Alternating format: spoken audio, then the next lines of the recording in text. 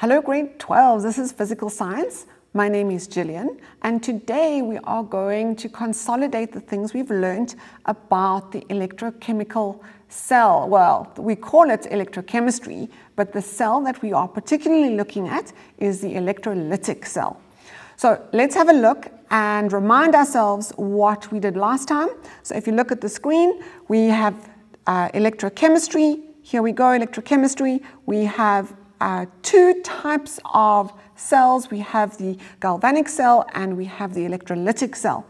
The galvanic cell is the one that has the salt bridge and it is a spontaneous reaction, so it does not need an external energy source. The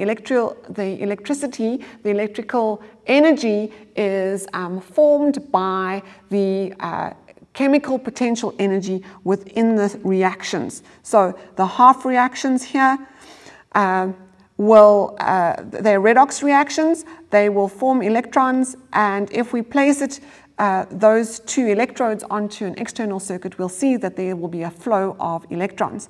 So that's the galvanic cell. The electrolytic cell is the other way around. The electrolytic cell, how do we classify that? We classify it by saying that electrical energy is converted into chemical potential energy. So the outside, the external energy source drives the reaction that happens over here. The things that are the same, we have electrodes, we have electrolytes. You could see the liquid here, the aqueous solution. We have electrolytes in both of them. The electrodes are called the anode and the cathode. We have definitely redox reactions in both, that there's an oxidation half reaction and that there is a reduction half reaction. There is a giving of electrons or loss of electrons. There's a taking of electrons. And so we can then classify the thing that is oxidized as the reducing agent and the substance that is reduced as the oxidizing agent. We are going to have a look, particularly today, at the plating, electroplating, and that falls under the chemistry of the electrolytic cells. So let's see. So grade 12, this question is asking us to use our knowledge of the electrolytic cell and unpack what electroplating is. So electroplating is where we take a metal that is not very precious, but it's very useful, and we cover it with a very thin layer of a more expensive metal. So that's electroplating, where we paint on, in a way, a very thin layer of metal. So the question says, the diagram below shows a simplified electrolytic cell. So they tell us that it is about electrochemistry. That can be used to plate this is interesting, a plastic ring with nickel. Prior to electroplating, the ring is covered in a graphite layer. Right, so let's have a look at this diagram and think it through. So we have a nickel electrode. If you look here, here's the nickel electrode. We have an electrolyte which is nickel sulfate.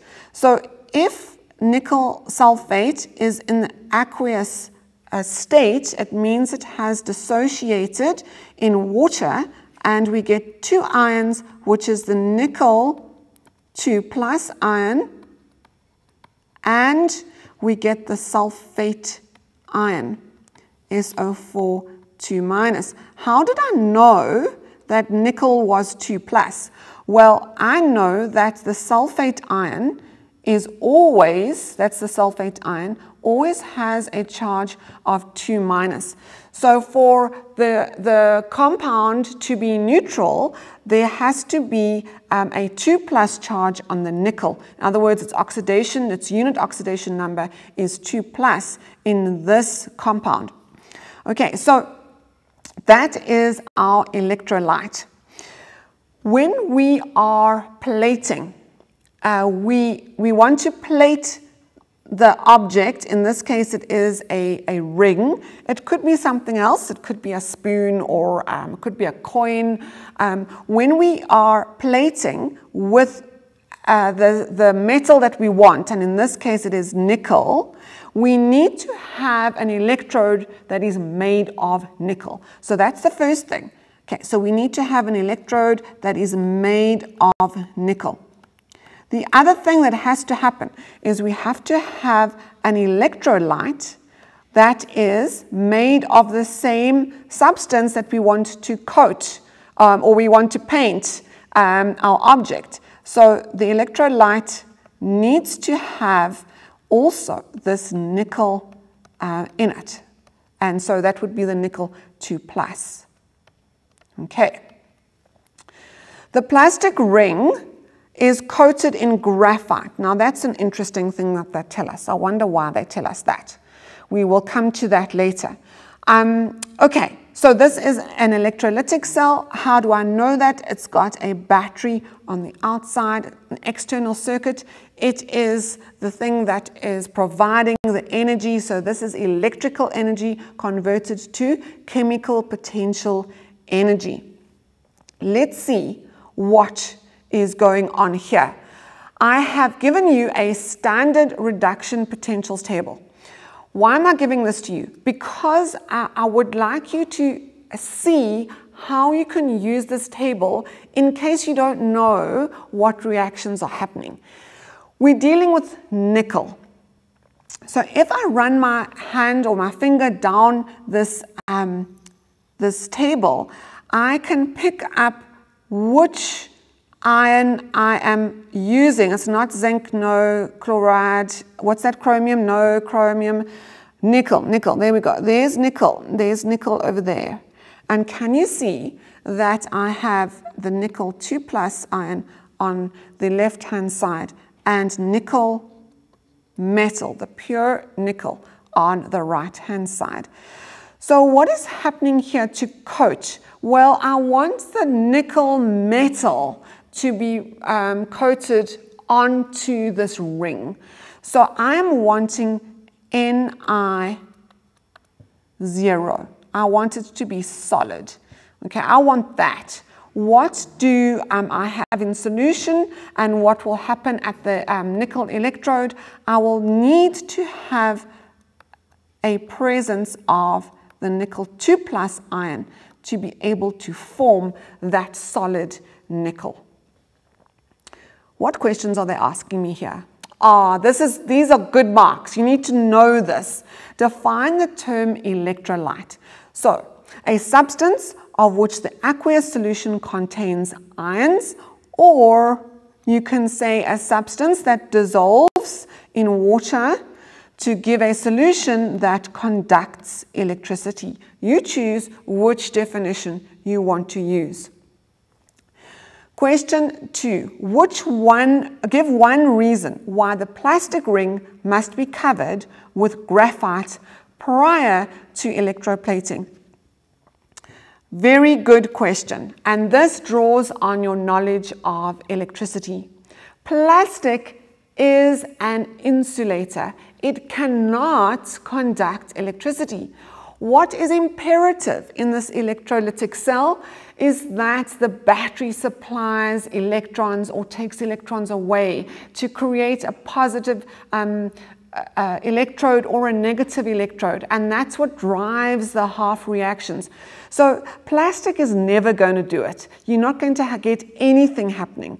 So the plastic is then coated in graphite. Graphite is a conductor. It conducts electricity, and so the electrons can then move through that graphite, and on the surface of the graphite a reaction is going to happen. So one reason, well, the plastic is an insulator, the graphite is the one that conducts the electricity. Write down the following, the half reaction that takes place at the plastic ring. So that's over here. And I showed you that, let's go back to it. This this potentials table, the standard reduction potentials table, and this was the reaction that we were looking at. So if we are looking at this one, we are going to read it from left, oh, that's funny, left to right. That's how we're going to read it. And you can see that we are adding plus 2 electrons. So the nickel 2 plus ion is going to take on the 2 electrons to form the nickel solid, which is what we want. And so how we're going to write it, we're going to write it exactly as it says in that table. So the nickel 2 plus ion, which is in its aqueous form, is going to take on 2 electrons to form nickel solid. Okay, and we've got a 0 oxidation number there. The reaction that's happening at this nickel electrode, the nickel is going to move into solution as a nickel 2 plus ion. So we've got nickel, which is in the solid form. It has an oxidation number, a unit oxidation number of 0. It is going to give up 2 electrons, and it's going to form the nickel 2 plus ion in aqueous, and it's giving up 2 electrons. Okay, so that's the reaction that happens at this electrode. The formula or name of the reducing agent. So, what is the reducing agent? The reducing agent is that substance which is oxidized. It is oxidized. It aids reduction. How does it aid reduction? It aids reduction by giving electrons. So, which substance is oxidized in this case? Let's have a look. If we look at our first equation that we had to write down, the half reaction, we see that nickel 2 plus is changed by taking on electrons to nickel 0. That is becoming more negative. The oxidation number is reducing. That is not oxidation. So it has to be this one here. Okay. Nickel 0 on the nickel plate. It is the solid, is moving into solution. How's it doing that? It is forming the nickel 2 plus ion and giving 2 electrons away. Yes, that oxidation number is becoming more positive. It is increasing. And so which substance is going to be the reducing agent? It is going to be nickel. The solid nickel, that is the formula or the name of the reducing agent, and give a reason for your answer. The nickel electrode,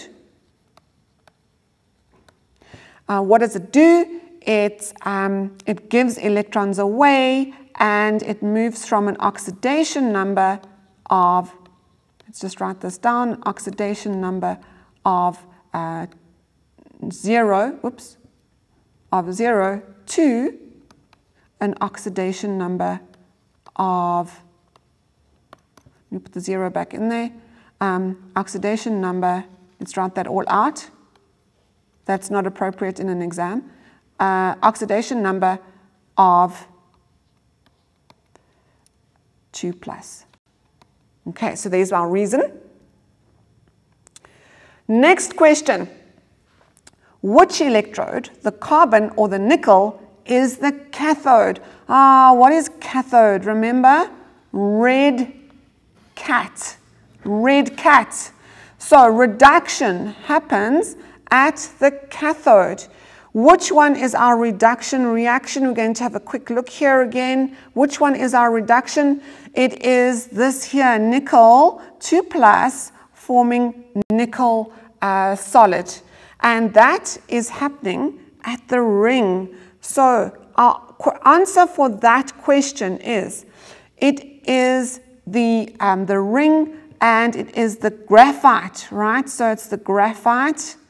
It is the graphite ring.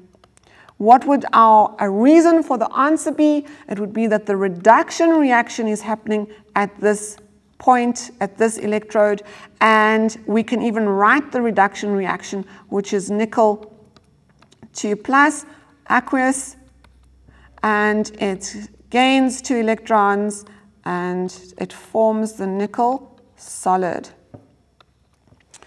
Okay, I think we've got time for one more. The nickel electrode is now replaced with a carbon rod. Okay, so this is now replaced with carbon, so or graphite. Let's just put here graphite or carbon. What is going to happen? How will the concentration of the electrolyte change during electroplating? So our electrolyte, remember, is Ni2 plus SO4 2 minus. That's the electrolyte. What's going to happen? Well, no longer is there a supply of nickel 2 plus ions from this electrode because the nickel is gone. And so the nickel 2 plus ions from solution are going to be deposited onto that plastic ring. And that's covered in graphite. So what happens? Right, only increase, decrease, or no change? Well, it's going to decrease. It's going to decrease. And why? We've just given you that answer. Because the electrode, the nickel electrode, is no longer supplying nickel 2 plus ions, and so the nickel 2 plus ions will come out of solution and carry on that electroplating reaction. Right, grade 12s, that's all we have time for today. Thank you so much for joining me. I hope to see you in the next lesson.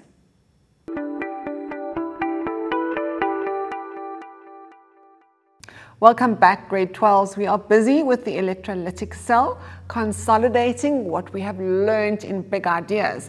Okay, so we have to do electrorefining. So electrorefining is where we take an impure metal and we put it into an electrolytic cell as an electrode, and the reaction happens and we end up purifying that metal. All the impurities drop down to the bottom of the container and we end up with an increase in mass of the pure metal. So let's have a look at this question.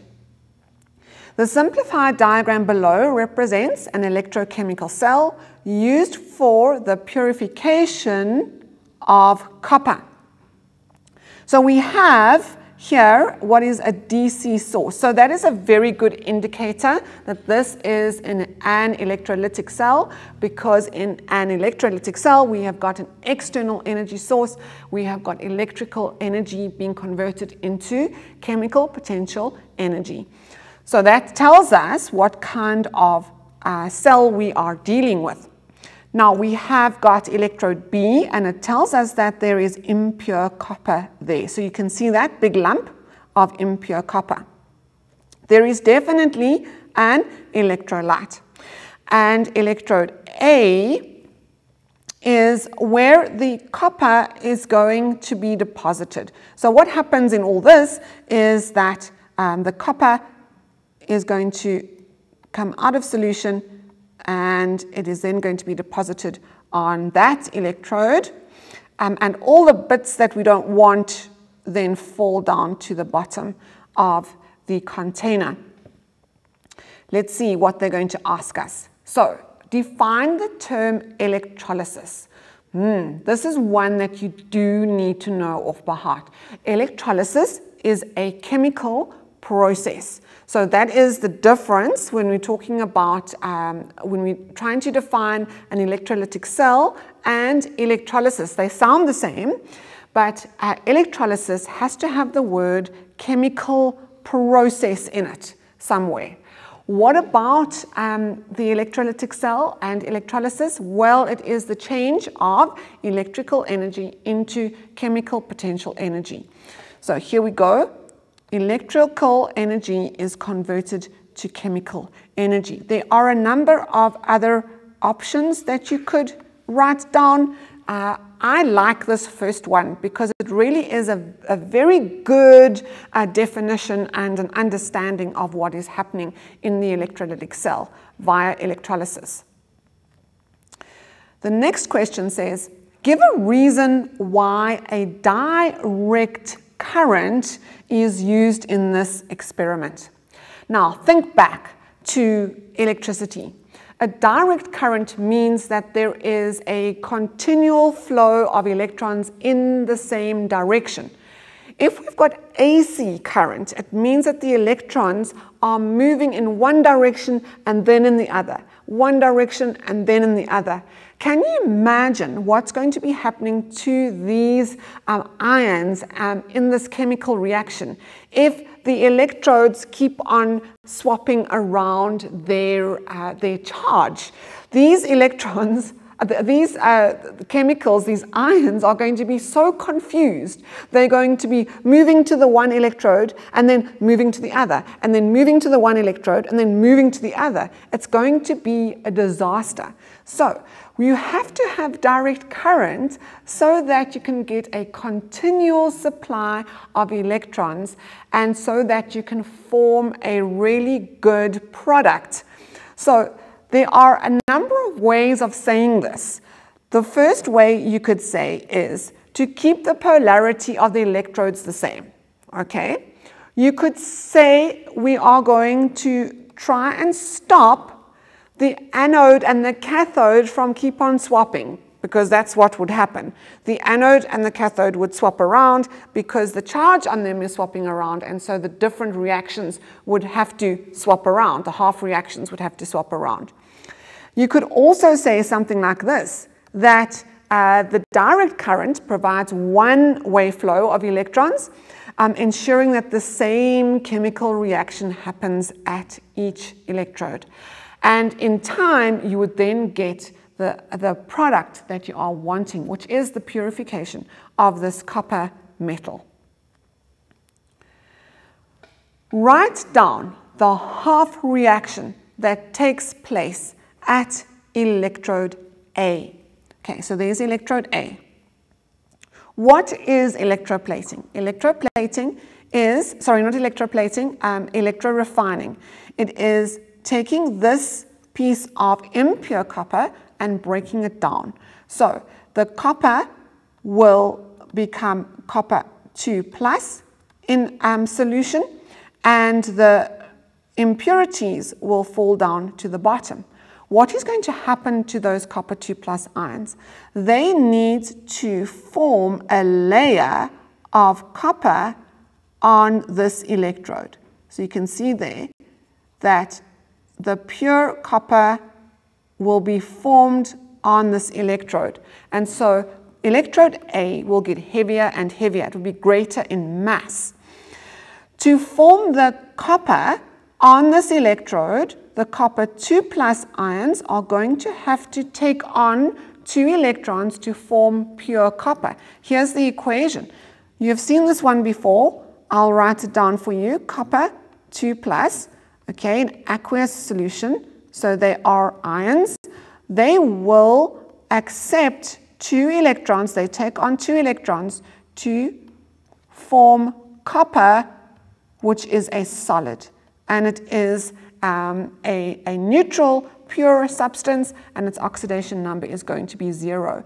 So that is what we're actually wanting to do. We're wanting to make this pure copper. Pure copper forms on the other electrode. It forms on the electrode that is not impure copper. So that we break down this one and we build up this one here. We build it up. So that is the half reaction that is taking place at electrode A. Due to small amounts of zinc impurities in the impure copper, the electrolyte becomes contaminated with zinc ions. So they're telling us that this impure sample has got zinc in it, and so it becomes contaminated. Refer to the standard reduction potentials table to explain why the presence of zinc 2 plus ions will not influence the purity of the copper obtained during this process. So let's pull up our table over here. Remember, our table is a group of redox reactions that has been ordered so that we can use it nicely. And the 4B table, which is the one that I am using, is ordered from the strength of really strong reducing agents at the top down to the bottom where it is the weakest reducing agents. The 4A table is flipped around. I don't particularly like using that. I'm using the 4B table. You need to choose which one you're going to use. The double arrow is telling us that depending on what a substance is reacting with, it can either be oxidized or it can be reduced. We don't write the double arrow when we're writing the half reactions because that's not what it is.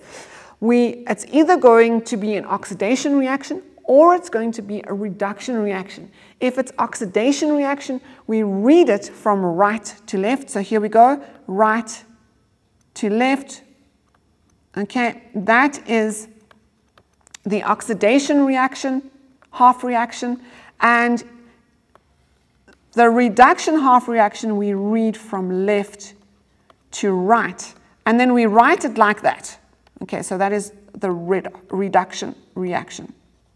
Okay, so using this table is really important. You need to know how to use it. So let's have a look at these two reactions. They're telling us that there are now zinc ions in the electrolyte. Is that going to affect this process? If we look here, we can see that our reduction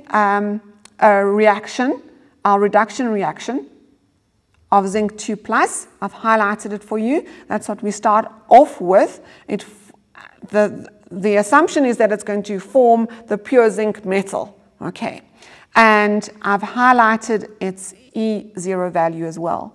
Now look at the copper. So copper 2 plus ions are there, and they react with 2 electrons. They take on 2 electrons to form the pure copper. And there is its E0 value. Now, if we look on this table, we know that if we go from the bottom to the top, it's going to be increasing strength in reducing agent, which means that the other way around, this way, is going to be increasing strength in oxidation. Yes, an oxidizing agent. So copper is the stronger oxidizing agent. Can you see there? Copper's at the bottom. It is below the zinc. And so copper 2 plus is a stronger oxidizing agent than the zinc 2 plus. And so nothing is going to happen. The zinc is not going to affect this reaction because the copper 2 plus is a stronger oxidizing agent. It's definitely going to be reduced. Okay, an oxidizing agent means that the substance is being reduced itself. So that is going to drive this reaction. Because the zinc 2 plus is not strong enough, the copper 2 plus will form the copper and the zinc will not interfere in this reaction. Right, grade 12s, let's have a look at our overall application of this electrolytic cell. So we have discussed electroplating. We have discussed now the electrorefining. In the big ideas lesson, we had a look at the decomposition of copper 2 chloride. And so the one that is left out that we haven't had time to look at is the chlor-alkali electrolysis. I would strongly recommend that you go and have a look at the videos that are going to be put out on the MTN online school platform, and there is a particular video that is called a revision of electrochemistry. It is a brilliant summary. Get your pen and paper, work through all the examples that they put up there, and that will give you a very good grounding and preparation for your exams. Right, grade 12s. Have a good one. We'll see you next time.